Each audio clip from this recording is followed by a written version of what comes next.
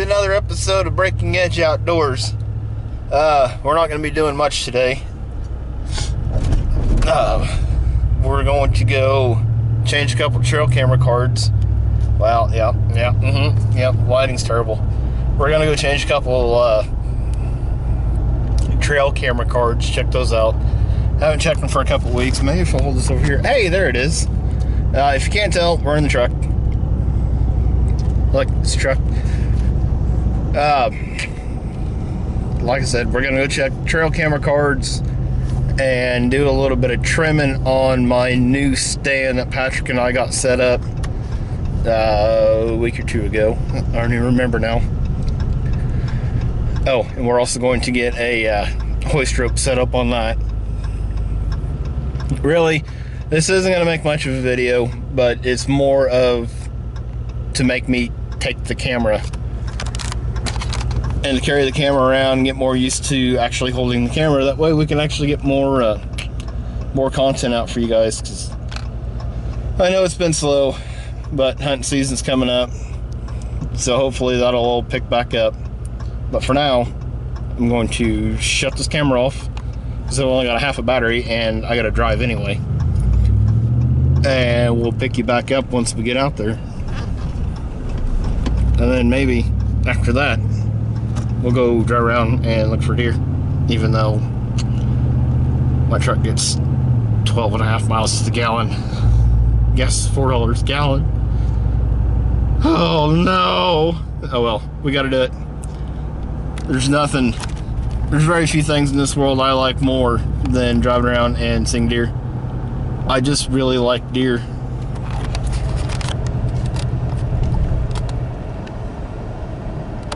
$12.5 miles to the gallon.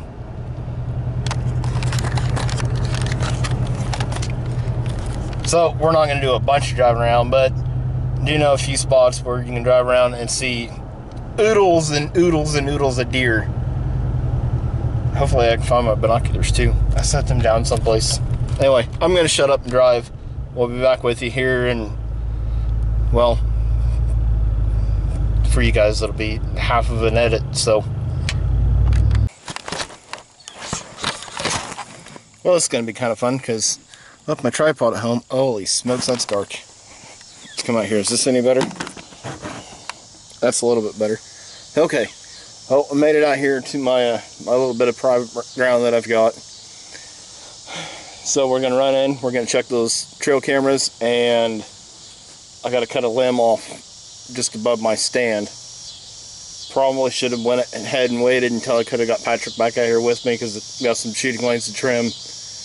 But for now, I just want to get that off. It all might look different here in a couple of weeks once we get the leaves and everything off. But since we're going up in the stand,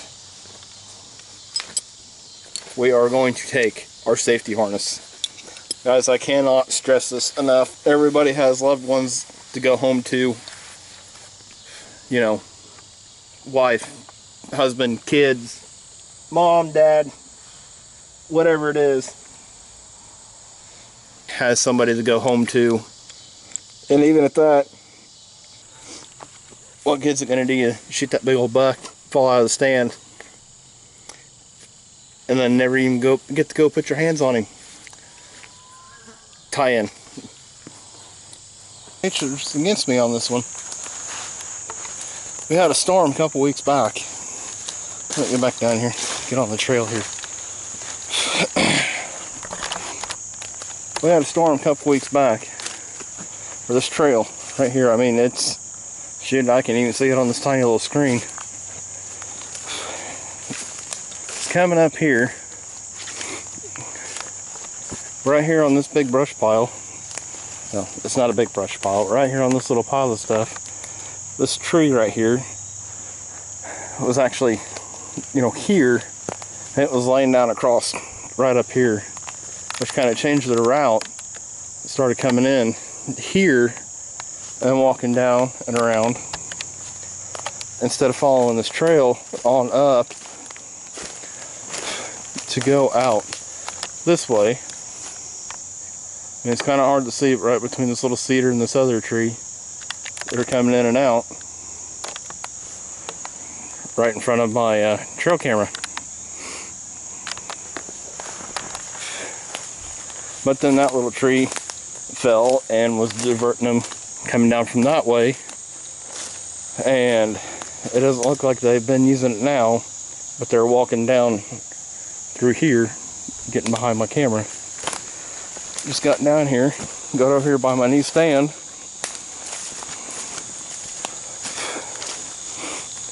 and this big log was blocking this trail, laying it right across my new stand.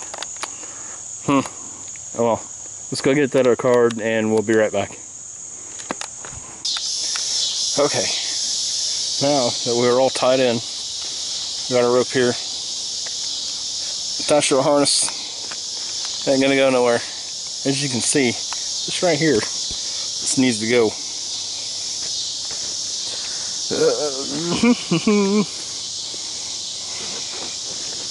You know, you'd think I'd have this stuff together before I turn the camera on. Okay, what I've got here, it's a Silky, I don't know how well we can see that. It's a Silky F180 professional little handheld pull or trimming saw. Works out great, fits in a pocket. Well, fits in my jeans pocket. Fits in a pack. It always goes with me, whether I'm doing this, you know, only got to trim one time, or I'm getting in my climber. I mean, it cuts super fast. But we're gonna get this trimmed off of here, and then we'll show you around. Alright guys, we are up here again, like I said, in my X-Duke, or my X-Stand, the Duke. It's a, it says 20 foot to the shooting rail.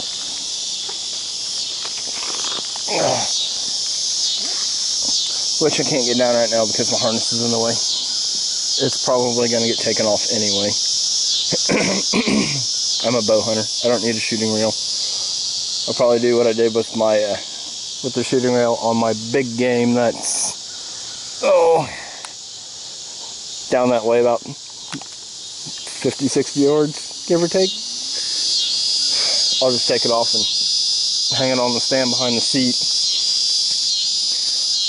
But I'm gonna have to get rid of this. But you can see right here, right where that stick is, that's the trail that was coming up. See it right there. And well, it's pretty thick, but right in there's that secondary entrance. I might be able to zoom in that far. No, because it's not going to focus.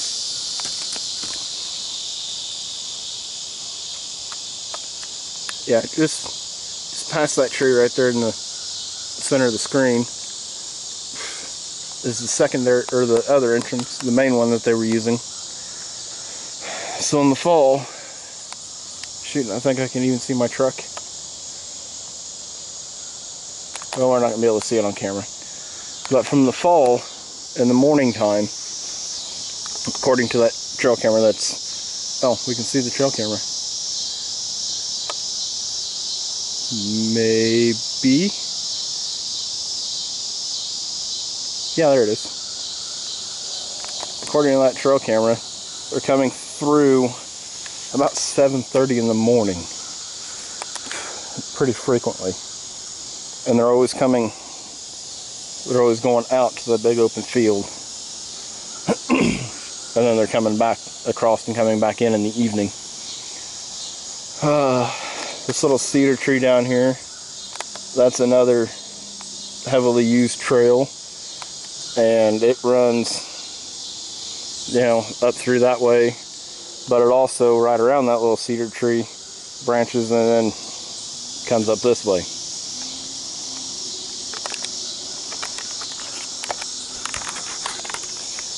So that's what I'm going to be. Looking at. And I'll tell you why I put the stand up here. Right now I'm on the east side of the tree line, which there's not a whole lot of tree line left. Another 20-25 yards, and then I'm out of the timber. And my other stand is down. Well, it's kind of it's in the middle of the bottom, but it's on the west side of the property. And when we get winds out of the southeast in the fall, I can hunt that stand because it carries my scent back across the creek over onto the neighbor's property, which, sorry guys, but whenever it switches there towards the end of October and starts coming out of the southwest, I can't hunt that stand because all the deer come from up here. And last 2 years I had to sit down there in my stand and watch deer running back and forth across this hill and couldn't do anything about it. I mean, of course, grunt, you rattle, whatever. I did end up grunting in the 8-pointer that I've got at home on the wall and brought him down there, but I wanted to have a stand up here. There's a buck that I called Dandy. I got several pictures of him last year, but he was only a 2-year-old buck, so he got a pass. If he was on public ground, I probably would have shot him. I'm not gonna lie. I'm a little pickier on private. So anyway, when Dandy came in,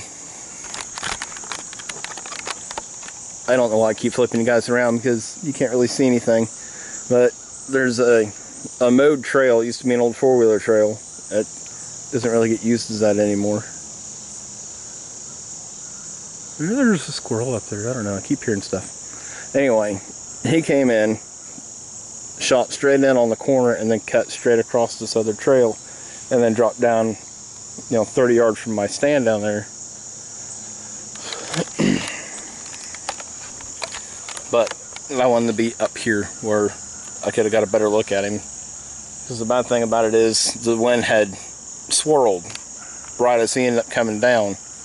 And he got, 40 yards in the tree line, and the wind swirled, and he smelled me. And boy, did he blow, and he was on high alert. But if I was up here, I don't know, there's a good chance that he might have smelled me before he even got inside the timber. I don't know. But I'm hoping we'll just have to see what we can kind of see. This does feel really, really open from the front. The thing about it is, if they do what they're supposed to, they're gonna cross my trail 15 yards in front of me. And I've got really good back cover.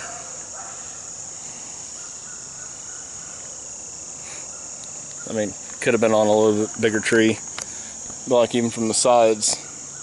And I won't trim all this. I do want to be able to shoot down to that trail down there. So I will have to do a little bit of trimming, but I'm not going to do much. And all this cluster mess right here, I probably won't touch. I mean, there is a trail that comes in, back down through here, but I can't tell how well it's been traveled. I mean, it's not used anywhere near as much as like this one right here in front of me is. But yeah, that's about it. I know I did an awful lot of talking for a video that I said I wasn't going to do a whole lot of talking on. Does that get irritating? Do you guys get tired of hearing me talk? My kids get tired of hearing me talk.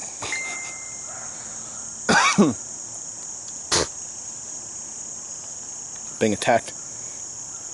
Alrighty, well, I might shut up and sit down here for a few minutes and just kind of sit and enjoy the woods. Then we're gonna buggy home and check those cards. If there's anything interesting, I'll show you guys. Then I haven't talked to wife about it yet, but we might go drive around and look for deer. But we'll get back with you guys here in a few shakes. Well, the trail cams didn't really pan out. I flipped the room real quick. All I had was a few does and fawns. So we're gonna drive out around some public grounds that I hunt and see if we can't see any deer. And really, scouting from the roads about it, it's not going to give you the best idea on where deer are, but it lets you get a general idea, and then you're not disrupting deer, you're not disturbing deer, and you're not spreading any scent. So we're going to drive down some of these country roads around some of these public areas, and if we see anything, we'll flip that camera back on.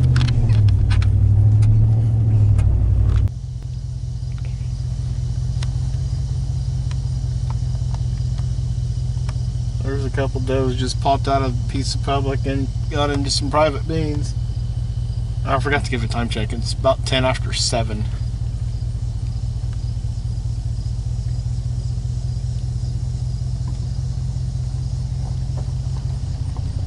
Just the 2?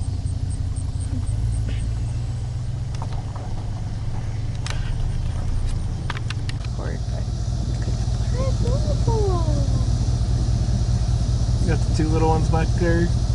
Got this little guy right here by the road. Oh, he's scared him. They're just wandering off. It looks like Winter when she's playful. I love it.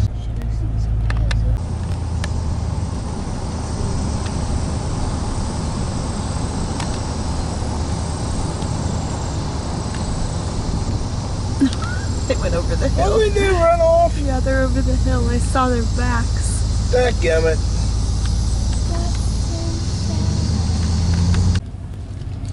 Well, we got through that spot. Drove down the road and seen a couple little bucks standing in some beans. Wasn't expecting to see deer right there. Turned around and tried to go get a little video of them, and of course they took off. Oh well, off to another spot. Well, it was right here. We'll look to see if they're back up there.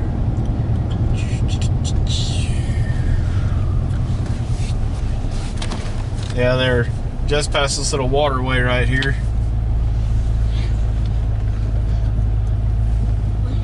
I don't see them.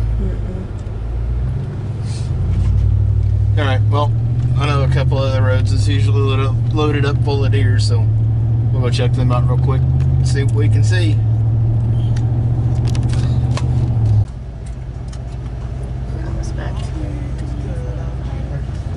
What is she doing? She's lifting her head. Did you see her? It's kind of blurry because we're so far away.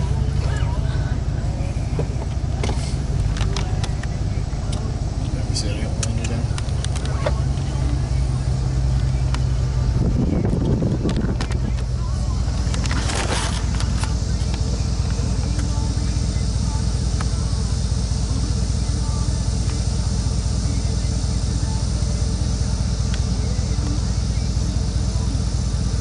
Bunch of slickheads.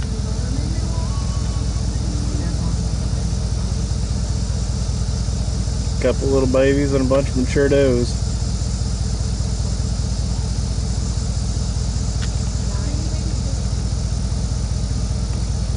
Well, there's four over here. Yeah, 5 over here, son. 6, yeah.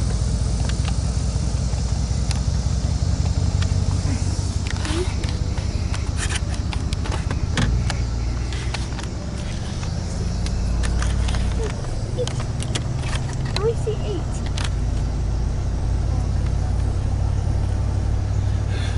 Well, it's about 7:30, so we should really be seeing way more deer than what we actually are. Shoot, I've drove up and down this road and seen 100 deer, but just checked my phone to see when sunset was, but I missed it for the hourly forecast, and there is rain that's supposed to be coming in, so maybe that's kind of keeping them held tight. But I don't know. We'll keep driving.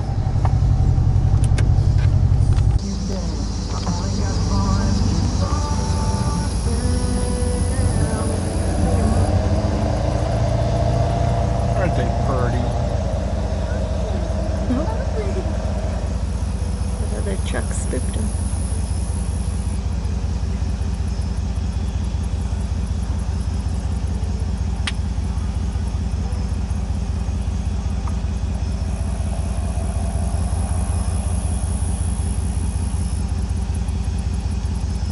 I say, I bet you we'll see some up in this corner.